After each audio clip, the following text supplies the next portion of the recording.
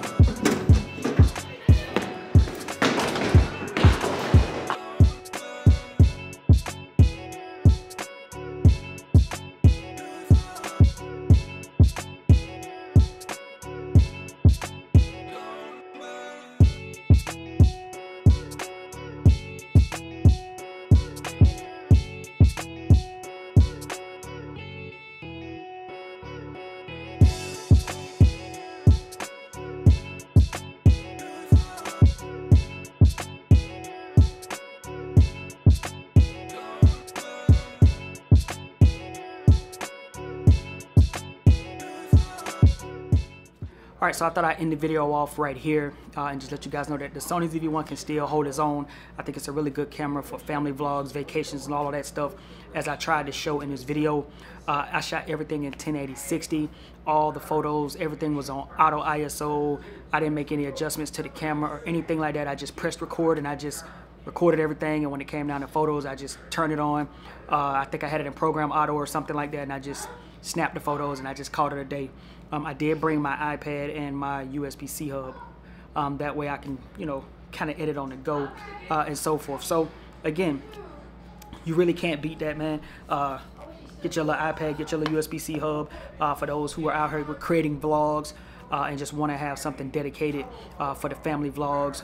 And even if you're just running a channel and it's dedicated to vlogging, again, this camera can hold its own. There were a few times where I forgot to put it in active steady shot, so some of those clips didn't make it into the video because they were very, very shaky because I totally forgot. But one of the biggest things that I found out while using the ZV-1 while I was here is that I didn't have to have all those attachments that I actually brought with me. I did have them at the very beginning, and throughout the trip I took everything off and just had the camera literally in my pocket, pulled it out, snap a photo here and there, snap a little bit of video here and there, and I was good to go. One other thing too, if you're gonna vlog with the ZV-1 and bring it with you for your family and stuff like that, for vacations and things like that, make sure you have a lot of batteries, because again, if you're using it continuously, those batteries will die and you will have to run through quite a few. So I would say at least 4 batteries is a must if you're gonna be gone for a few days. But if you got a place to charge, like how you saw in the video, I did have a little charging station set up, obviously, then you should be good to go. But at a minimum, I had 1 battery in the camera and I had 1 battery hanging off in my pocket whenever I just had the ZV-1 with me. So hopefully this video has been somewhat helpful to anybody out there with the ZV-1 or thinking about getting the ZV-1 for just vlogging and stuff like that. Again, this camera can still hold its own. If you do get the newer lens, just make sure that you have all the attachments for that, because that's going to help you as well, as long as it's going to give you that wide angle shot and you can still keep that active steady shot on and things like that. So that's what that lens is good for, but you don't have to have that if you don't want to. But anyway, quick video. Hope you guys enjoyed, man. It's been your boy Jay, and I'm out of here. Peace.